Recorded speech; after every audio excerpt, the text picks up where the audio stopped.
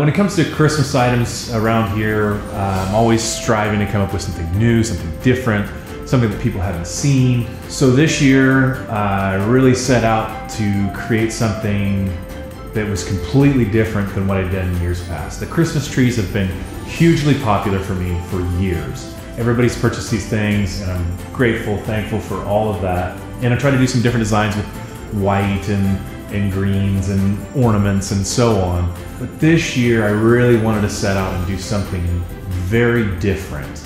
So we came up with this new style of Christmas tree. They are brand new. I just started making them. Super happy with how they turned out. It's exactly what I was going for. There's a couple different styles that I'm creating. I hope you guys like them as much as I do.